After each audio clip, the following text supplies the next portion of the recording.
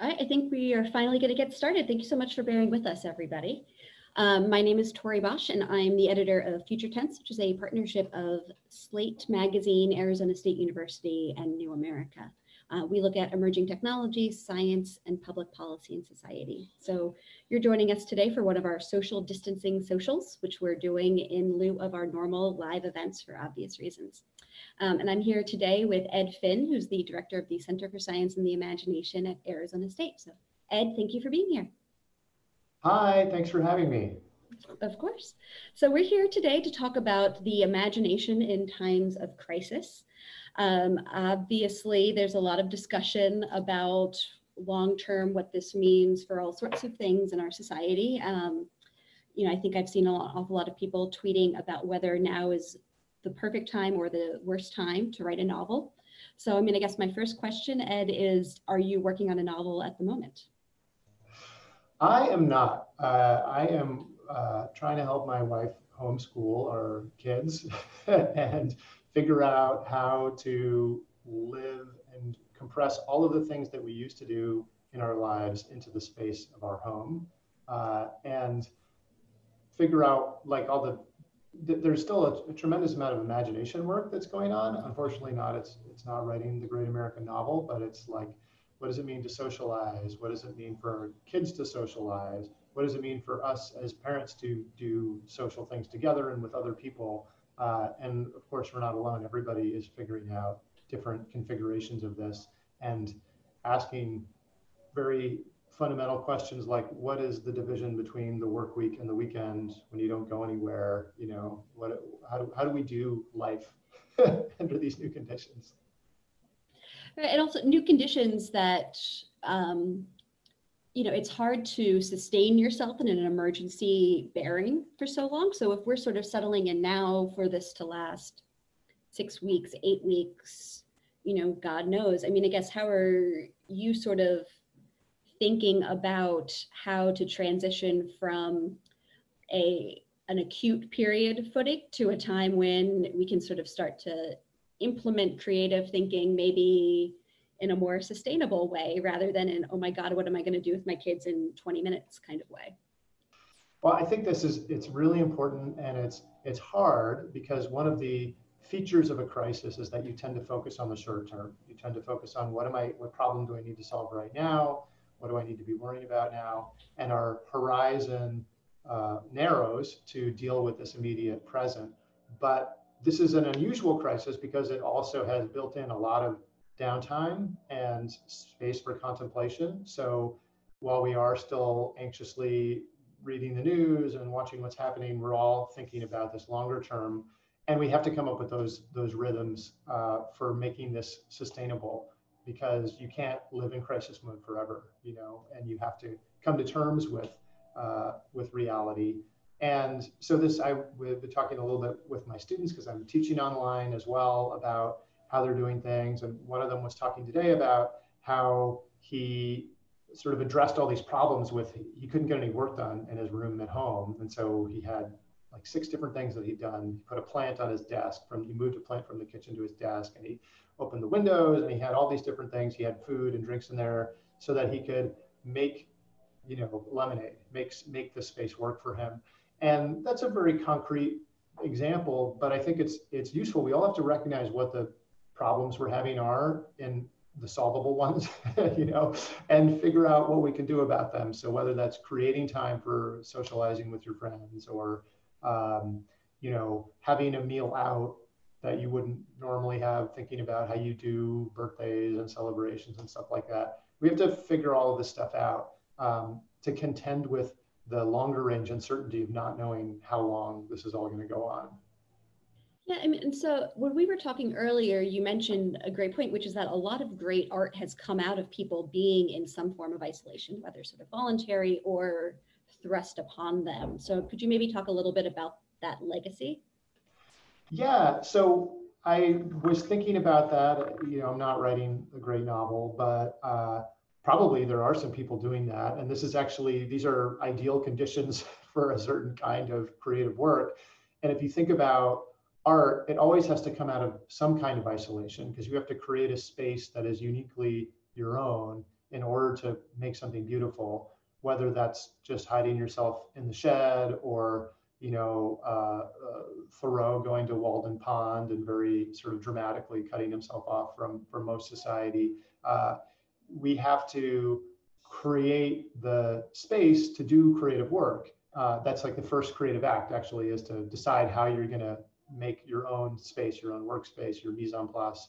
And then you come back, you bring your work back to society, and it becomes a way for you to communicate with others. And a lot of great art comes out of a certain kind of isolation. Sometimes it's not individual, maybe it's like a group of people who decide they're going to hang out together.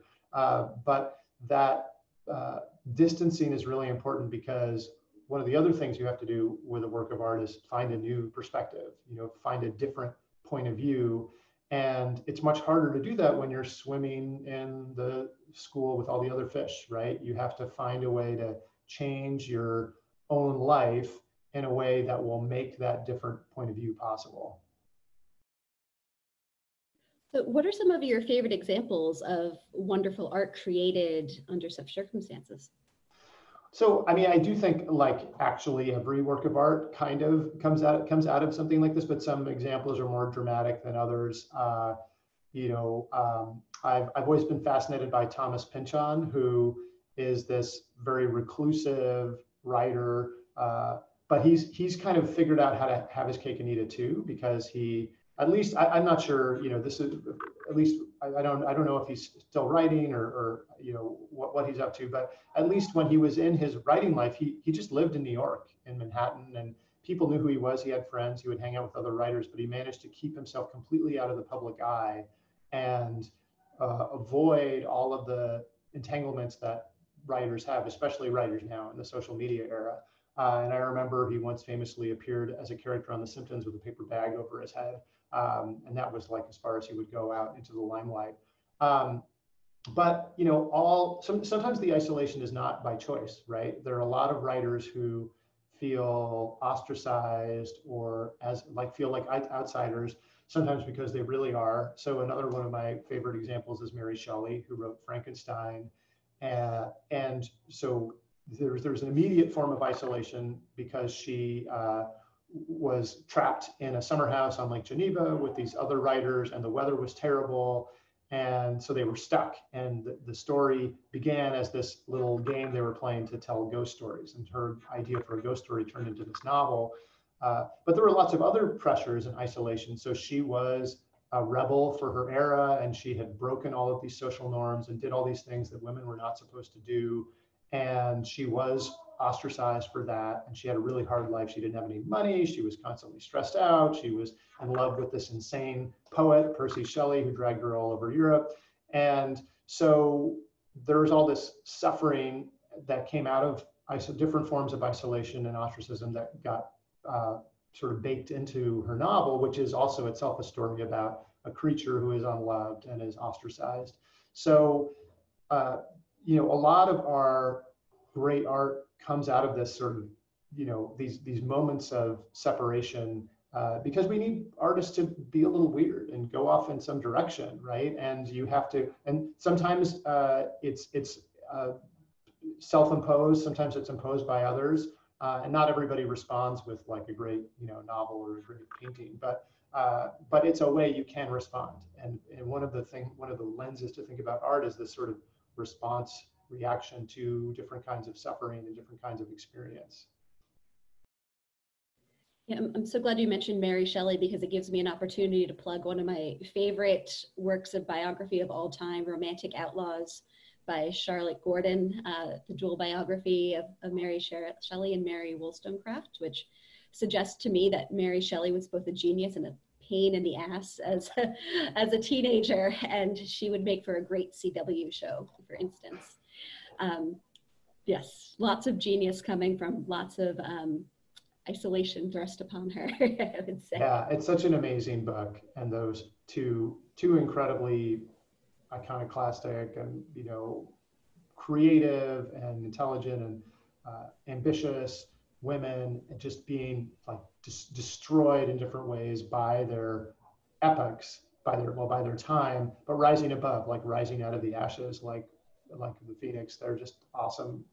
Their life stories are incredible, and the terrible things that happened to them and the ways in which they persevered through those terrible things. It's really amazing. I mean, another thing that occurs to me with Frankenstein too is that part of the moral of that story is also the danger of isolation, right? Of creating in isolation. So, I think we've seen some really interesting early attempts at collaborating through the pandemic. So like, I'm thinking of people who are creating music at a distance together or co-writing together. I mean, do you have any thoughts on how we might see this isolation turned into group creativity? Yeah, well, I think it's interesting to look at the difference between certain groups of people who can basically keep doing everything they were doing before, and this has not changed very much, and other people who have had to completely reinvent what they're doing and what it means to do their work.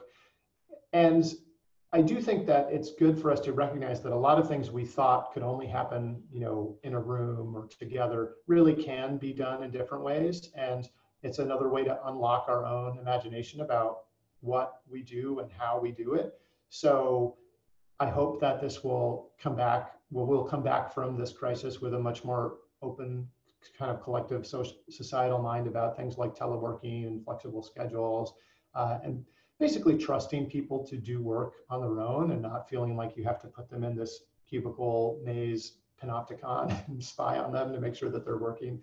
So I hope that that's true. I think that it presents a new set of constraints, right? But all creativity comes out of constraint, whether the constraint is, you're trying to write a short story and the magazine has a rule about how long your short story has to be, or your creative constraint is that you need to make money to pay your rent, and you've decided that the way you're going to make money is by making art instead of by going to work at a restaurant or something. So different kinds of constraint, again, can be self-imposed or imposed by forces outside of our control, but the ways in which we collaborate, I think we're getting better at all of the tools, and having more options available. We now have 20 years. People have been obsessing about collaboration on the web ever since they created it, and we've now got 20 years of different layers of tools. And it's so funny to think about 10 years ago everybody was talking about Skype, and now we're talking about Zoom. There are all these different technologies, but they have gradually gotten better and better, and there's enough internet, basically there's enough pipe to afford a lot of these kinds of collaboration that weren't possible before. Again, to quote William Gibson, the future is not evenly distributed. And so there are, that's maybe true here, or true in parts of the United States, but not necessarily true in other parts of the world. But I think that the forms of collaboration can also sort of evolve based on the things that we have, right? Just as before, you make do with the tools at your disposal, and hopefully we'll see some really cool new kinds of art and collaboration coming out of this. I'm excited to see, people have done this sort of music collaboration remotely in the past. I know we had a publisher and a graphic novel and comic book author come out to visit our Center for Science and the Imagination a few years ago, and he talked about this elaborate five-way collaboration he built with his brother and a couple of different artists, where they were making a graphic novel entirely online, never seeing each other face to face. So they had this whole production workflow. If you think about most of the things, complicated media we produce, like magazines, websites, we already have a lot of these tools. So I think that we'll see maybe some more opening up around how we do these different kinds of work. Yeah, I mean, it also occurs to me too that some of these things that maybe seemed a little bit gimmicky perhaps in the past, like collaborating at a distance just to prove that you could do it, feels somehow different from collaborating at a distance because a plague has meant that you're not allowed to see each other, right? I mean, there's something that feels maybe a little bit more organic about that kind of creativity rather than perhaps forced, which might be unfair of me to say. Does that make sense at all? Well, I think my take on it is that one of the silver linings to this whole disaster has been that it's forced us to start imagining other people and thinking about other people more and making choices that will benefit strangers who we will never meet. And I think we could all use a little bit more of that. And that kind of collective consciousness, is not just through things like the, shelter in place or quarantine type of orders.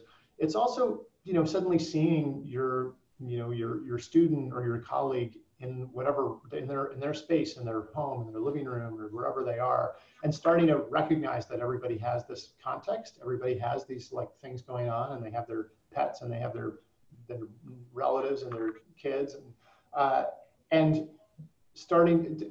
I'm hoping that builds towards a little bit more generosity, right? To sort of understand, oh, well, maybe there's some reason why this person is doing this remotely, and it's like slightly more annoying for me, but there's perhaps some reason, and so I could be more accommodating about this than I might be, or just more charitable, just take it with a better spirit than might have otherwise. So I think that kind of generosity and collective consciousness or broader social awareness is really, really important. And I think that we are being forced to sort of flex these imagination muscles in all these different ways. And that's one of the really important ones. So we've talked about kind of the pandemic helping or hindering imagination, as the case might be, but I've been also thinking a great deal, as I know you have, about the times that we previously imagined such a crisis. So pandemic literature is something that I've come back to repeatedly, whether it's Station 11 by Emily St. John Mandel, to put a plug in, future tense fiction. Emily wrote authored a short story for our future tense fiction project not too long ago, so highly recommend reading that. Also, before I forget, please, we're going to open this up for questions in the next 5 or 10 minutes, so please use the Q&A function on Zoom to submit a question for Ed. So pandemic literature, my favorite thing in the world. Station 11 is being brought up constantly. I think Oryx and Crake and the rest of the Mad Adam trilogy, Severance by Ling Ma, which is one of my favorite novels of the past couple of years. I'm curious, as someone whose sort of work is all about how fiction can inspire us to aspire to our best future, how do pandemic novels play a role in helping us live through a present that is maybe not as wonderful as we might have desired? So I think that there are a few different really important roles that these stories play. And one of them is just helping us explore the possibility space. So we're really bad at math, but we're pretty good at stories. That there are these parts of our brain that are deeply, deep parts of the brain that are focused on storytelling, and we're constantly sort of narrativizing our experience. Which involves, by the way, like throwing out most of the data and just picking a few things that we've decided are important and telling the story around them. So it's good to have stories that explore what things might be like, because that reminds us that things are not going to always continue on as they have been, right? And that this little story I'm telling myself about my world might not be the right one, and it might not anticipate what happens if all of a sudden, this disease emerges that is contagious before people have symptoms. Oh, that's going to be different. So stories are really important in that sense, not just for the how, but also for basically the emotional responses and the imaginative responses. So, thinking through what might happen in terms of plot, but also thinking about characters, because ultimately what draws us into stories are the humans who are dealing with these challenges, whatever they might be. So seeing how characters in these novels or these movies, experience these changes, deal with these traumas, they adapt or they don't adapt, they succeed or they fail, that's really helpful for us too, because it also opens us up to the sort of the different nuances of what might happen and helps us project ourselves into that future, think about how we might feel about it. So I think all of that's really valuable. And then in some cases, it can help hopefully prompt us to make better choices to avoid the bad outcomes, right, before they happen. Announce prevention. Not sure that's really worked here, but maybe next time, right? So, stories can be helpful in that regard. And also they can be, the other interesting thing I've noticed, especially about pandemic stories, is how quickly the disease ends up becoming like a metaphor for something else. Somehow the diseases themselves are too, I don't know, they're too straightforward or something. So I've been teaching Oryx and Crake right now in my class, and this is a point that another one of my students brought up, looking at the ways in which the sort of imaginary space around disease and pandemics, they always end up being this metaphor for other things, and the disease is less interesting. It's more like, oh, what does this tell us about humanity, or, how do we, who do we want to become in this post-apocalyptic future? So we're narcissists, right? It always ends up being about us. Yeah, I mean, I think it's a little bit of a shame that that all of our most famous modern pandemic novels seem to be about society being ground to a complete halt, rather than a pandemic that is devastating but allows society to recover. Because in some ways, it feels like we don't have the same roadmap for stories that allow us to see what comes next that we might have under other circumstances. Yeah, I think that's a really interesting point, and in part it's because we want to go bigger, right? So it's more fun to imagine the end of the world than just to imagine this like chronic, lingering crisis. But in another sense, I think it becomes kind of a systems story, right? It becomes a narrative about how we adapt to crisis and we adapt to challenge, because ultimately this is really sort of a self-inflicted catastrophe, and in a lot of ways it was a medical crisis. It was a disaster, you could say, but not like a global economy destroying awfulness, and for all sorts of different reasons, we had a collective failure of imagination, right? We did not really anticipate what was going to happen. We wasted precious time. We didn't do the things that we should have done. And now we're living in this weird sort of stumbling, long fall, right? The slow stumble. And it's going to take us a while to come out of that. But we're going to make it through. We're going to all, well, not all, but society, civilization is not going to collapse. We're going to proceed on. We're going to hopefully come back stronger from this. But it's sort of, it's going to be hard. And it's hard in part because it's this weird intermediary zone, as you were saying. It's not like Contagion or some movie where you're like, oh, this is, we're all doomed. And so it takes a little bit more imaginative work to remind yourself, oh, even though everything looks fine and everybody, I know it seems healthy, I still need to do these things and make these choices to prevent this bad thing from happening. Yeah, one novel that, so Station 11 and Severance and Oryx and Crake, I think, come up a lot. A novel I wish people might read or talk about a little bit more is Salvation City by Sigrid Nunez, which is told before and after a flu pandemic. And it's sort of nice to see a world that's slightly changed, which is not a spoiler, it's clear from the beginning, but that's changed by a pandemic, but not utterly destroyed in a way that feels a little bit more familiar. Yeah, sorry, go ahead. No, go ahead.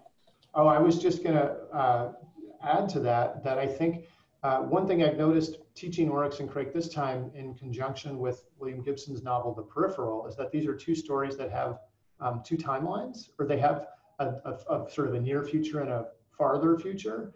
And it's a really effective narrative trick, I think, for both of the novels, but it's also a really good sort of thought experiment or a mental practice we need to develop, which is like actually thinking about the farther future and its connection back to the near future or to our present. Because there are things that the future can tell us, right? We want to know how it's all going to turn out, and we want to get whatever advanced technology is going to save us.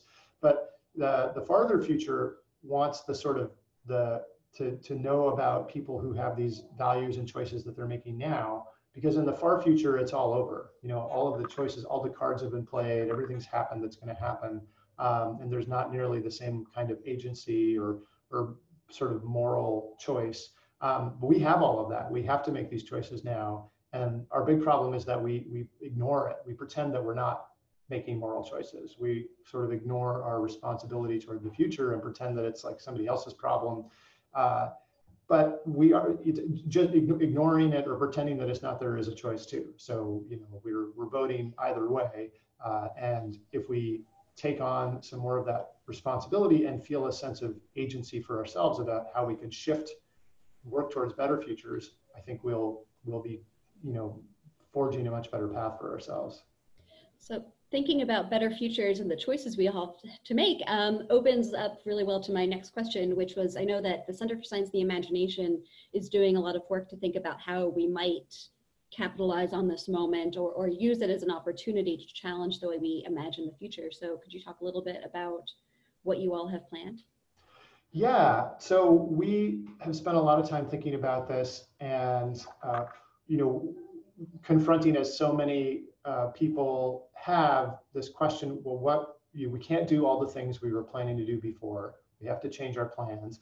And we're not just going to sort of mindlessly do online versions of what we would have done offline. We need to respond, and we need to try to help in a way that's actually productive.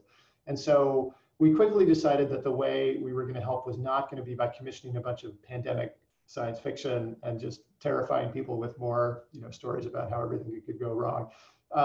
And instead, we wanted to focus on really this theme that you and I are talking about. How can we harness our imagination to navigate this crisis and maybe to come back from it in a better way? So one thing we're doing is we're going to start a new series of very short fiction that will release weekly starting next week. I think next Friday will be the first one. We're going to call it Us in Flux, and it's going to be stories about this ideas of resilience, of communities working together, of imagination and grappling with these challenges. And I think that COVID-19 will be sort of in the background of some of these stories, but it's not about the crisis. It's about how we get out of the crisis. It's about how we move forward. So there'll be short stories, 1,500 words or less, and we'll have online conversations between the authors and different experts. So we're excited about that. We're thinking about starting a few other new projects, but we're still sort of incubating them. And again, trying to do things that will be helpful and open up this bigger conversation about imagination and resilience that I think was already really pressing before, because all of our other problems are still there on the back burner waiting for us when we come back. But it's even more pressing now, and there are a lot of people right now who are really in emergency situations or who are on the cusp of that, or watching, maybe feeling helpless about these emergency situations. And so we have to harness our imaginations to try to help in the immediate and the short term, and also the long term. And so people can check out Us in Flux at csi.asu.edu, I assume? That's right. Yeah. You want to get that plug plug in? On the website. So we're putting it all together now. We'll be announcing it on social media too. But that's a great place to start, always and forever. All right, so I think it's time for us to open it up to questions. So we've got some great ones coming in. Let's see where to start. So Eric Larson asks, how long do we need to separate ourselves from an event to appreciate it? That's a great question. And I think I think that really depends not just on the event, but on the individual too. I mean, if you think about authors like Primo Levi, who wrote about the Holocaust, or people who wrote about personal traumas in their own lives, sometimes I think writing or responding as an artist is something you do immediately and becomes a kind of a part of a process, a therapeutic process maybe, or a self-preservation process. Sometimes I think it takes years or decades. Like, you can't even start talking about it until time has passed and you've created some form of distance. So I think it really depends, but I think what we're going through right now is interesting because it's such a massive and abrupt social change that I think it's going to have these shockwaves that will ripple out for a long time. I think about how we will talk about and remember this period with our kids, and they're always going to remember this. And being someone who's lived through the fall of the Berlin Wall and collapse of the Soviet Union and September 11th, I think this is probably a bigger, a more powerful cultural shock right now that we're living through. And so maybe another better answer is sort of all the time. Some people are working on this right now and trying to grapple with it, and other people, it might take a really long time for some creative response to manifest. That's really interesting. So Stephen Weiner asks, despite decades of knowing and telling stories about the possibility of a pandemic like this one, it seems like even the most enlightened governments were unprepared. What do you think this signals about the ability for storytellers, futurists, prophets, etc., to influence governance? That's a great question. So I think that the role of storytellers is paramount, because stories are the way always that we grapple with this. We always tell stories. We can't help but tell stories about these things. And so even though it may seem like storytelling is not working, or the people are not hearing these lessons, I think that it's really important to keep doing it, because otherwise, less useful stories will get told. Like people will still tell stories, still tell stories about what might happen, but they might just be really badly informed and poorly thought through, or would just cling to the same old sort of safety blanket that is not actually grounded in any kind of reality. So I think, though, to take your point, Stephen, this is maybe it all makes me think back to Kurt Vonnegut's argument that we needed a secretary of the future, that we do need to build in more of this longer range thinking and planning. One of the ways in which one of the consequences of being really bad at math is that we're really bad at assessing risk, and we're really bad at dealing with the long shot risks and figuring out how worried we should be about, an asteroid hitting Earth or a pandemic. And because the odds of it happening in any given year or any given administration or political election cycle are so small, people just think, instead of spending the relatively small amount of money that would protect us from this, I'm going to spend $0 on it, right? And just let somebody else worry about it in the future. So I think that the answer is that one of the fundamental things stories do is they encourage us to have a longer horizon for long-term thinking, right? To think farther ahead, and to cultivate the imaginative power of empathy, to care about other people who live now, but also other people who will live in the future. There's some research in Japan where people have asked communities making choices about climate change and sustainability to have somebody in the deliberation actually speak for the future and just be this voice of these future generations. And just a simple change like that has a dramatic impact on how forward-thinking the group is, because it's much harder to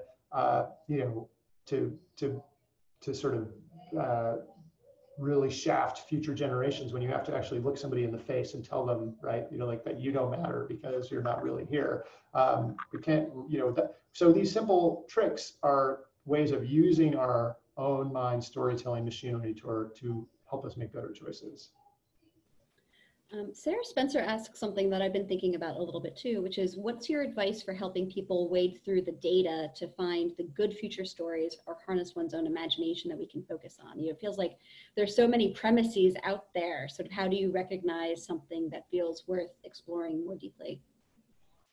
That's another really good question. I think one thing you have to do is read widely, right?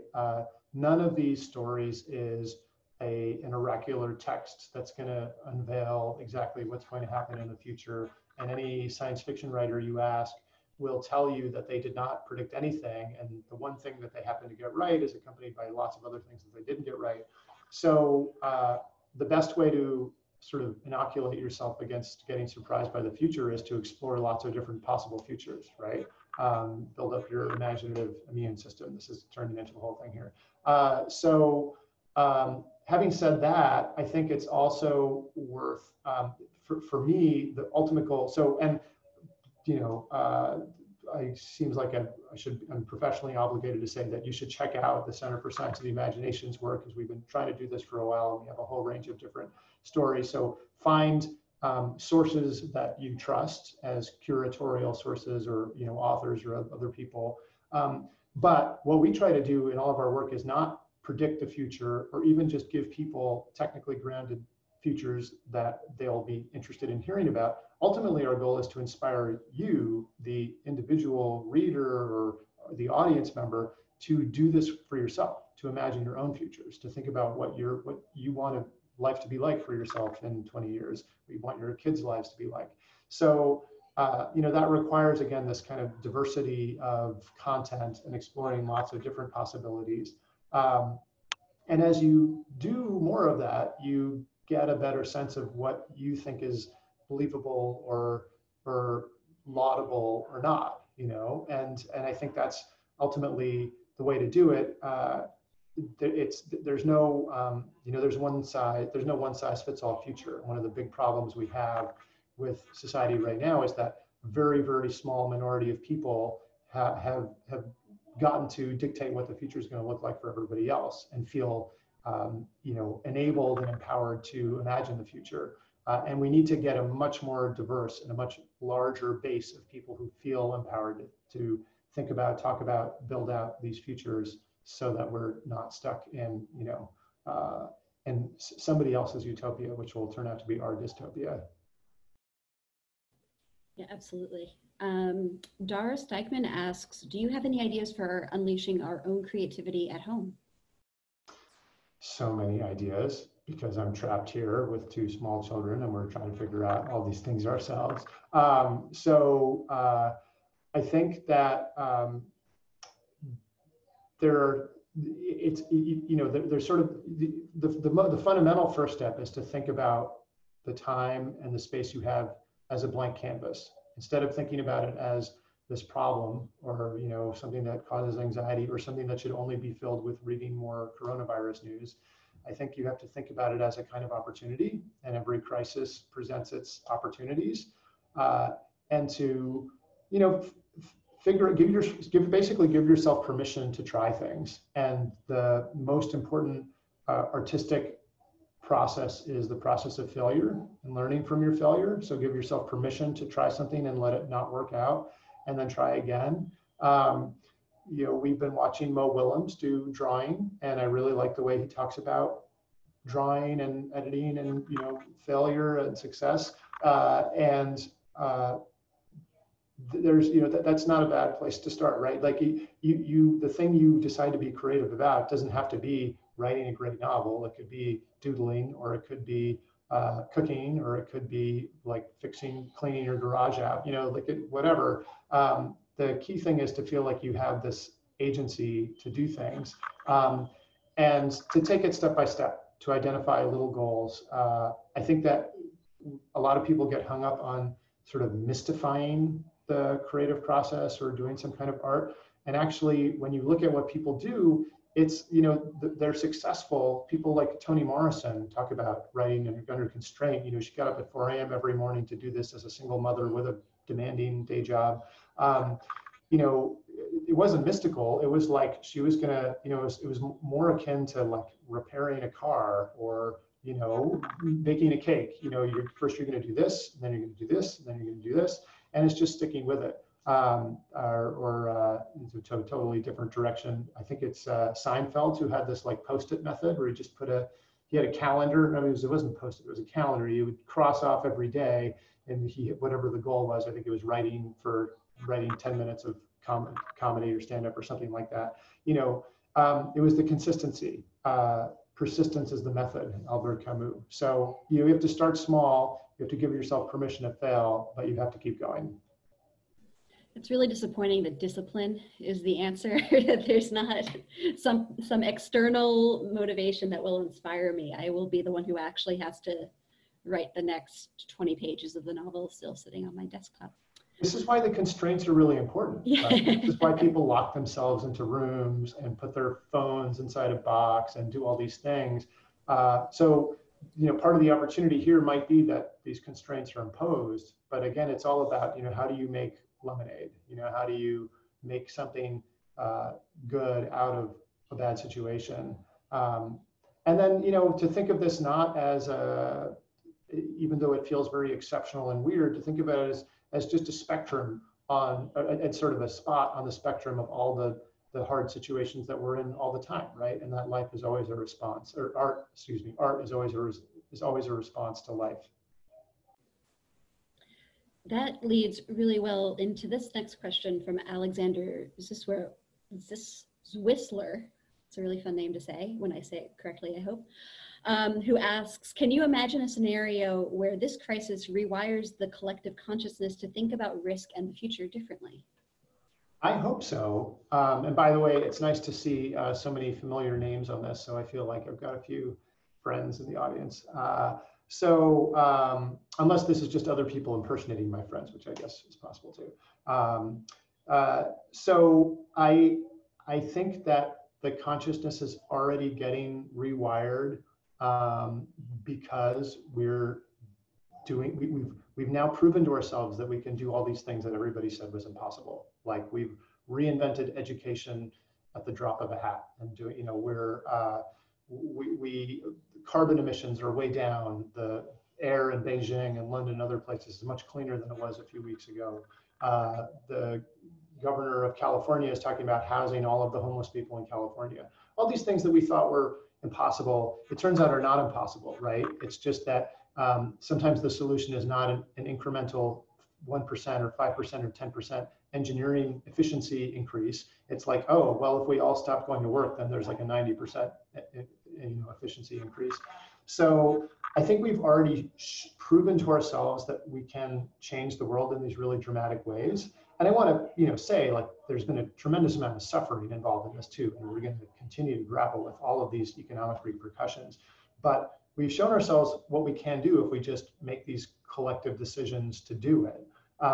And I think the really interesting question is, how do we harness that going forward, and how do we build a new narrative? I think that the first step is to create a new narrative about how we reinvent ourselves, and what, I think, sometimes I call it stranger care, this idea of caring about other people you don't know, or sort of a social consciousness. How do we start making that part of our regular piece of furniture in the room that we feel comfortable with talking about and using? So building out from that to say, okay, well, how do we come back from this in a different way in terms of climate change and carbon emissions? How do we come back in a different way in terms of sick leave and the healthcare system, right? There are all these things that, because we've changed so dramatically, we can examine everything with fresh eyes and say, like, well, does this need to go back to the way it was before, or should we change it? And I think we have to seize that opportunity. And on the flip side of that, Dina Gould says, during a crisis, people often become more conservative, more compliant, and less tolerant of creativity and eccentricity. How can we mitigate this? I think it's a really interesting mix. People become conservative in some ways. I think that's absolutely true, but they also become very sort of unfettered in other ways, and maybe idiosyncratic and weird in sort of a beautiful way.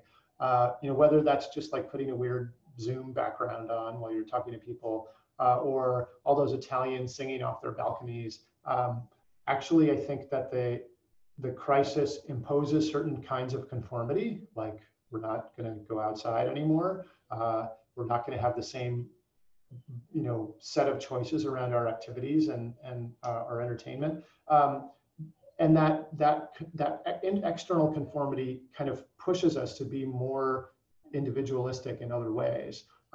So I think what you're saying, Dina, is absolutely true, and that there are lots of impositions on us, but those inevitably become creative constraints. Sometimes in class, I use this exercise I stole from a poet named Kenny Goldsmith. And I have students transcribe a little audio file, like a snippet of a radio interview. and I have them all transcribe it, which seems like a really boring, rote thing. But it turns out that they all transcribe it differently. People make all these different choices, and so this Goldsmith thing is uncreative writing. So even in this very conformist moment, people can't help but expressing their own interpretive choices. And I think that the more constrained life becomes, the more important it is for people to find these ways to individualize it and to it's a way to push back. It's a way to create your own space. So I think we have time for two more quick questions. The second to last question comes from somebody who's anonymous, who says, you anticipate that creatives will have new ways of making art. What will that look like? And are there existing disciplines that may become obsolete? Good question. So I think funny thing about art is that it always involves reinvention and recombinations of existing things, right? So it's hard to point to, there aren't that many sort of genuinely new modes of art, and even things that are technically new, like photography, spend a lot of time sort of throat clearing and basically copying the old modes before they figure out what the new mode can actually be used for that's distinctive and different. So I think that we'll see new kinds of sort of networked shared presence activities. So children's games that you can play together over Zoom, or live performances that are physically distributed, or there's this sort of bear hunt thing going on where people put teddy bears in their windows. So when families go out walking in their neighborhoods, the kids will have this activity, and it becomes a way to convey a shared kind of solidarity, right? A shared presence. So these are very simple examples, but I think we'll see things like that. I think if this goes on for a long time, we're going to see other interesting stuff. Like, I'm kind of intrigued. I like seeing Jimmy Fallon doing his TV show from his living room with his children crawling on top of his head. That's a totally different way of presenting that work that feels authentic and true to the thing that Jimmy Fallon does, but is also totally different as well. So I think we'll see a lot of stuff like that. In terms of disciplines going obsolete, I don't know. Another funny thing about the future is that it looks so much like the past, and nothing ever really goes away. Sometimes it just gets buried under layers of other stuff. Just like, you can send letters right now. We're mailing all kinds of letters from our house, right? Which is something you could have done in 1918 during the Spanish flu epidemic, or you could have done in the 14th century when Boccaccio was writing the Decameron. So, the past never really goes away. And I think that I have a hard time thinking that this crisis is necessarily going to disappear anything. But I think that a lot of the things we do now, a lot of the things that we took for granted even a month ago, will never be the same again.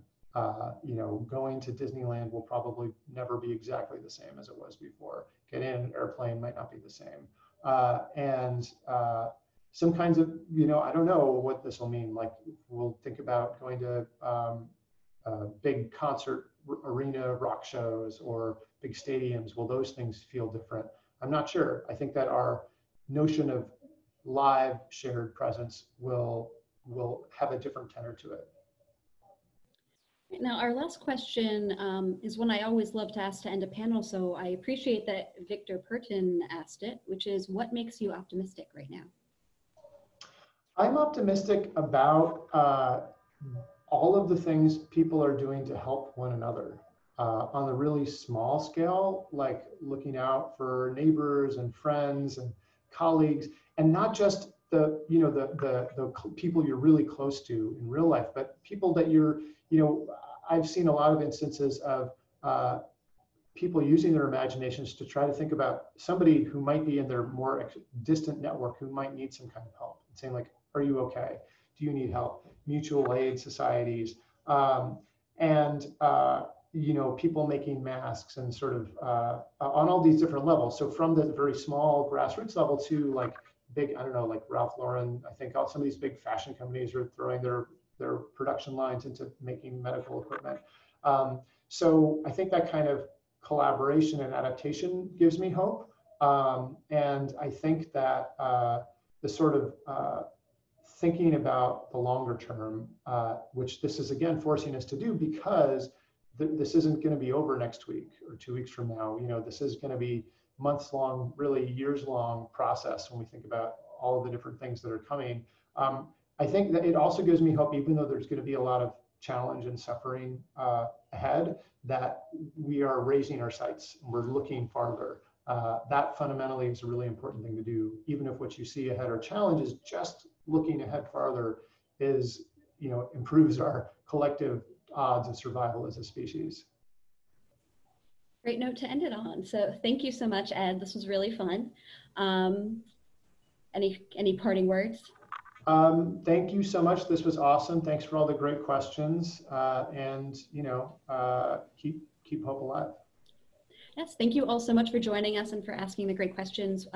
We'll be doing more social distancing socials in the coming weeks.